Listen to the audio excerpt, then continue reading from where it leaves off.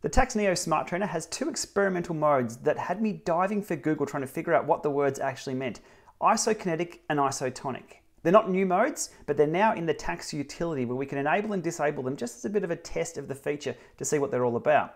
James Gill over at Titanium Geek has covered this in a recent blog post and brings up an interesting topic of rehabilitation applications for these modes. First up, let's look at isokinetic mode. First of all, the word iso is equal and kinetic.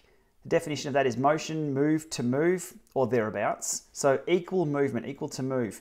According to this definition, isokinetic exercise is an exercise that provides a variable resistance to constant limb movement. Right. So one example of the isokinetic exercise is stationary bike that responds to a constant leg movement by the user. Constant leg movement. Right. So this is effectively erg mode for speed. So you set the speed within the application to between 16 and 30 kilometers an hour. This is a flywheel speed of the Neo unit, and it locks that in. No matter how easy you pedal or how hard you pedal, that's the only speed you'll go to. This was a tough one to get my head around what the experience would actually be like, and it finally clicked when I clipped in and started pedaling and tried to open up a sprint, and it didn't go anywhere, but the resistance was up. So in summary, I call this speed-based erg mode. So constant speed regardless of power. Now onto isotonic mode. My research here says that in regard to exercise physiology, an isotonic contraction is where the tension remains the same whilst the muscle length changes. So if you're familiar with a pedal peanut, the tension does not remain the same throughout a pedal stroke. This will force you to keep the tension even around the whole pedal stroke. It's very unnatural, but it's a different mode that these units can go into. A description I found online for isotonic mode is where it requires you to apply constant tension to the pedals, well, specifically tension to the chain, throughout the entire pedal stroke. This can be very hard, especially over those dead spots. I call it trying to wake the dead. It's almost impossible. I'll show you what that's about in a minute. But in summary, circular force-based pedaling mode is isotonic. Okay, with those two definitions out of the way, let's jump on and I'll show you what it's all about using the app to control the trainer, and I'll set the camera up on the side with some pedal stroke analysis from the PowerTap P1 pedals. We'll see what it's all about when it's in action.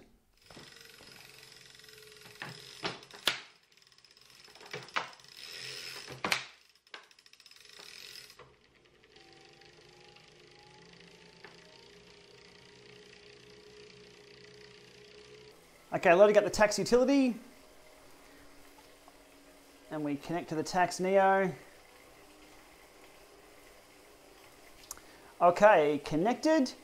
We'll go to the testing dashboard and we'll check out isokinetic mode first.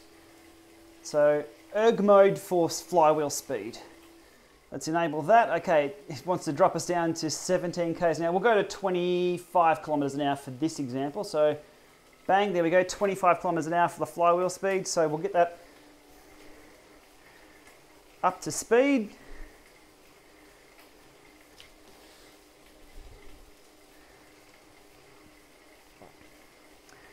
And we're at 60 RPM,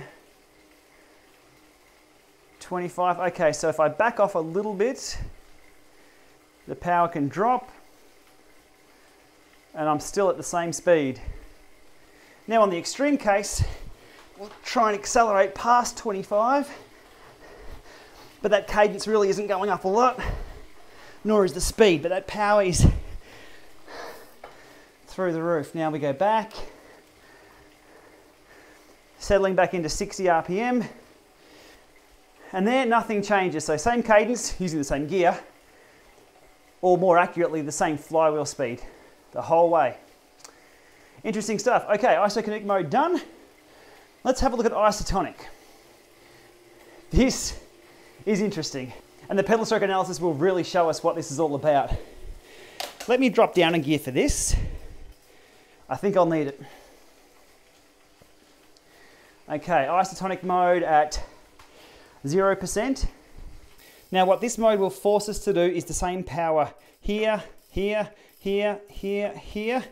Naturally, our maximum force is about there in the pedal stroke, on that side, and there on that side.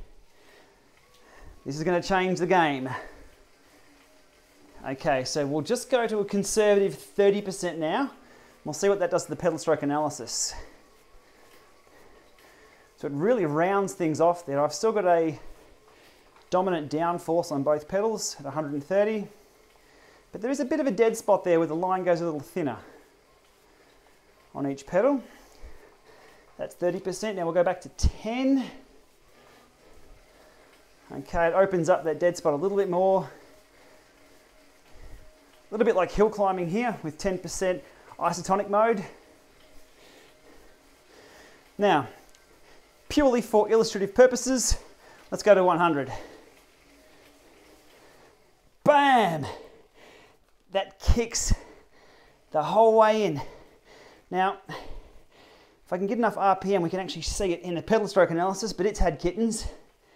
No, it's dropped out too slow. Okay, we'll drop it back to 0. Possibly an easier gear.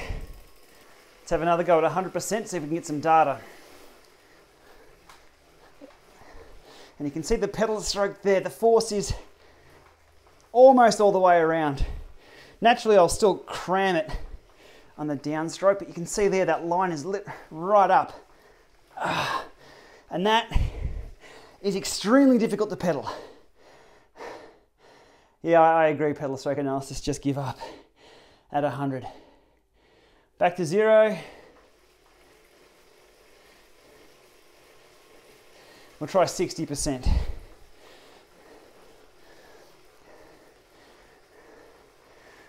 Okay, interesting stuff. Back to 0 before I need to start turning some fans on. Whew.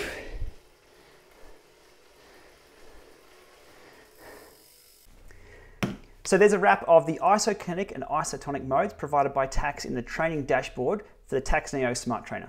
Now, will these two modes be available on your trainer, X, Y, or Z? Possibly not. The Neo is quite unique in its design with its virtual flywheel and the ability to provide almost instant resistance. And these are the attributes that allow it to do road surface feel as well, so snow, cobbles, cattle grids, and wooden boards. At the moment, those features are only available on the Tacx Neo, but I'm sure the other companies are looking pretty closely at what they can do in this regard too. At the moment, those two modes are only available in the testing dashboard, I guess as a demonstration of what the unit can do. I'll be very interested to see in the future what software companies can implement different modes like that, just to extend some training, maybe change things up from erg mode every now and then to see what they can do for our training. And as James mentioned in regards to possible application for rehabilitation purposes, very interesting to think about because it's not just the Neo that has this technology. The Tacx Neo concept bike will also implement similar things. So the application for this may just be outside our training cyclist realm and a little bit further abroad, which is good to see. Okay, thanks for watching and always remember, steer clear of that 100% isotonic mode. It's a killer. Okay, see you soon.